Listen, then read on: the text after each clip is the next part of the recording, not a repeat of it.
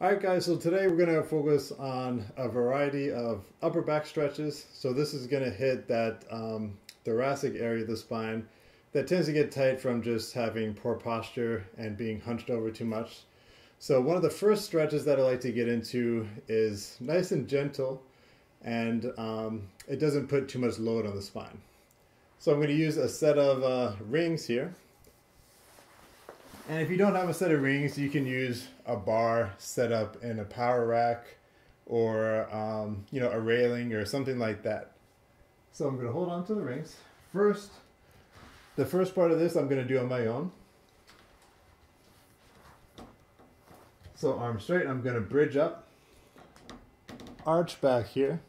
And what I'm going to do with my hands, I'm going to use my arms to pull my hands towards my hips. And what that's going to do is increase the arch there. So I can stay in this stretch a bit, breathe, and try to increase my range there. Okay, so for some of you that might be a really nice stretch just on its own like that.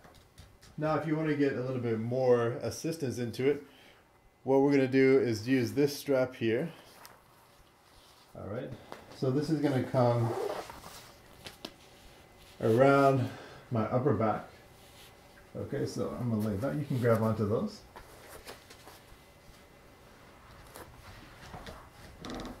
So, yeah, you want to grab the strap. Vicky wants to grab it so her hands are close to my body, which means she has a little better leverage just to use her body weight to get into it deeper. So I'm going to bridge up the same way I just did. She's going to put her knees or shins on the front of my shoulders. I'm going to bridge up, and then she's going to push forward with the knees and shins, lean back to pull with the strap to increase that that arching in the mid back or the upper back. Yep, keep going, keep going. So again, pushing forward with the knees, leaning back to pull on the strap. See if you can get a little more. There we go. And this is a good way to build up into that full back bridge or wheel position in yoga while not putting any load on the arms yet. All right.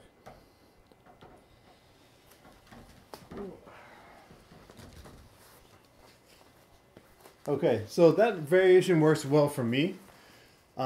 Just doing a little experimenting before we started filming, found that for Vicky that wasn't the ideal one, so we'll show a different variation for her. Alright, so for this variation, we're going to use a bar to help assist with the stretch. Any kind of bar, broomstick, or whatever. So you're going to grab onto this, lay flat down on your stomach there.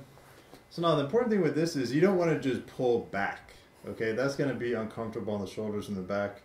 What you want to do is lengthen out and gradually bring your stretching partner back.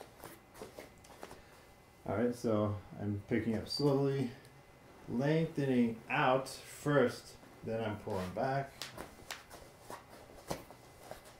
I'm squeezing in, shins right below the shoulder blades. And I'm gradually adding some pressure forward. At the same time, keeping the pull on the bar. How's that? That's good. That's enough? Okay.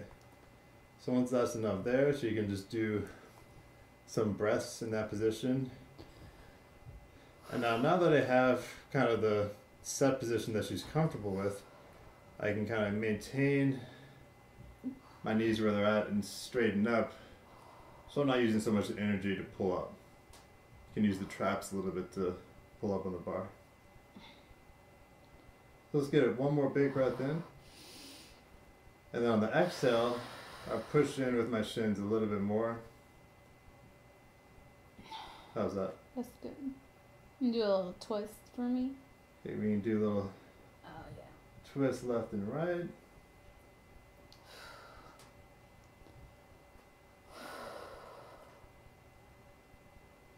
And we can do Ooh. left and right here as well. It's tight. So I'm leaning side to side. To massage one arm and then the other. Woo.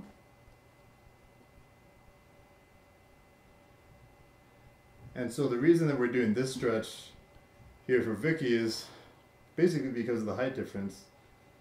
It's much harder for her to do this one on me because she's shorter relative to my height.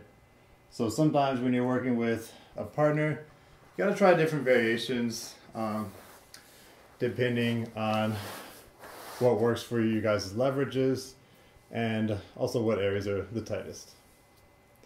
All right, this stretch is basically an assisted downward dog type stretch. For some of you, it might be a piece of cake, but for me, there's some tightness in the hamstring and calves that need to be worked out. And additionally, the way Vicky's going to assist me on this one is going to help with that thoracic area of the spine as well. So, I'm going to set up here close to the wall. And if you guys are a little bit more equal in weight, you may not need to use the wall. But if not, then the wall allows Vicky to get some extra pressure down onto my back.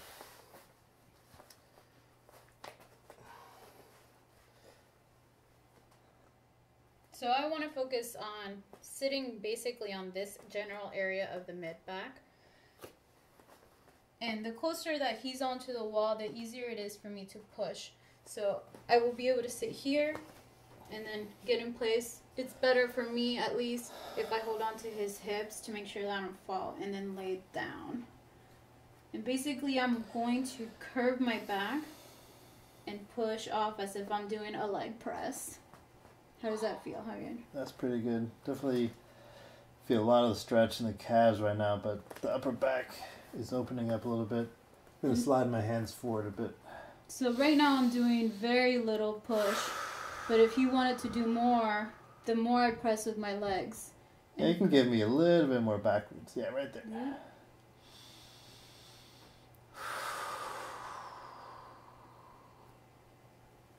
Just a little swivel.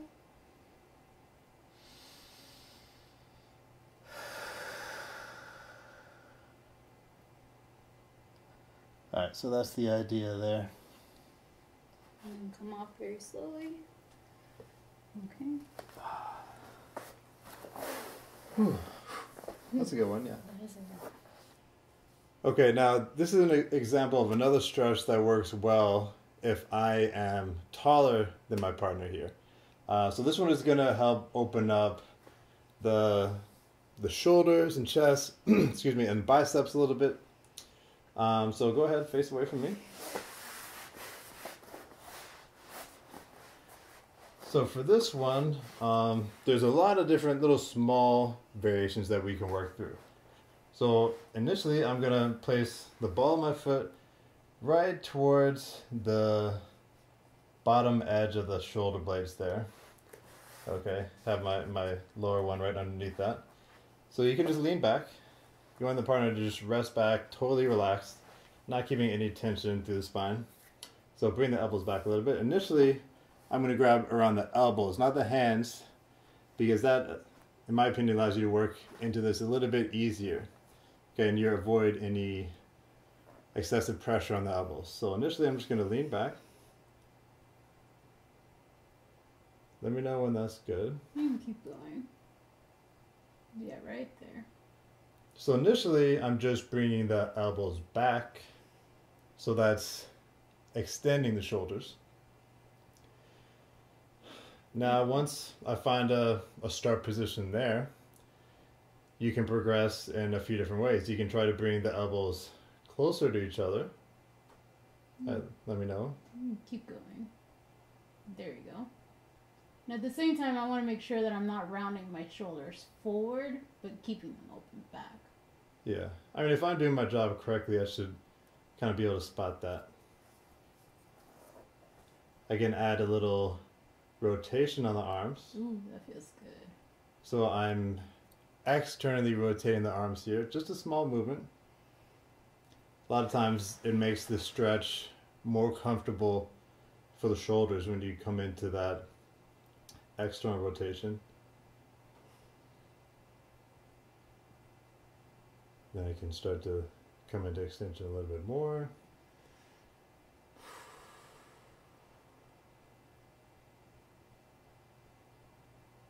Okay, so now sit back up again.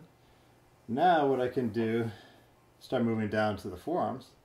Now this is going to involve a lot more stretching through the forearm area, so it might change the emphasis completely. So let's start with the hands pronated. See how that feels. Again, you can come back into extension. You can bring the hands towards each other. Get my knees out of the way. Oof, that left forearm is so tight for me.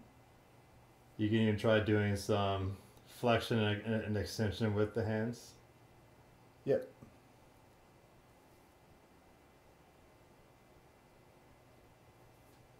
Good. Now, just for the sake of time, I'll show you some other versions. But again, you can stay in these stretches as long as you feel like you're continuing to open up. Oof. Now we can rotate. You can supinate the hands here. Yep. So where do you feel that stretch now? Right now I feel at the back of my hand and towards the forearm on that same area. But earlier when you were rotating, so about right here is where it's tightest for me. Okay. Big breath in, exhale, or add a little more pressure with my foot. See if I can squeeze and bring the hands in closer.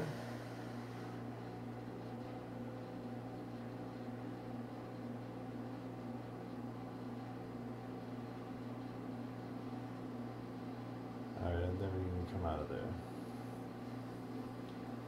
Alright, so you see a lot of different angles you can work with the wrists and elbows and forearms. So just find out where you're the tightest and spend more time there.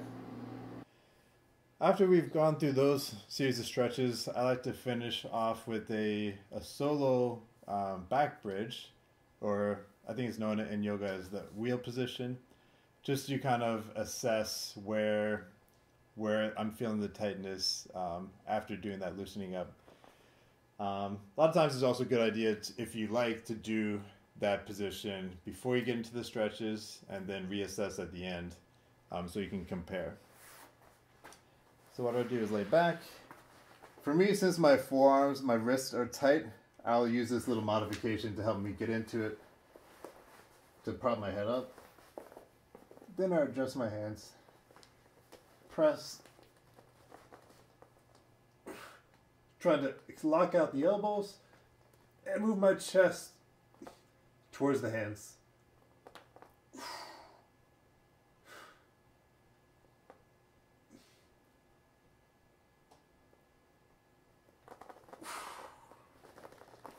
Whew. All right, so that doesn't feel too bad. Be careful not to hold your breath too much because you can black out. So watch out for that. Why don't you give it a shot?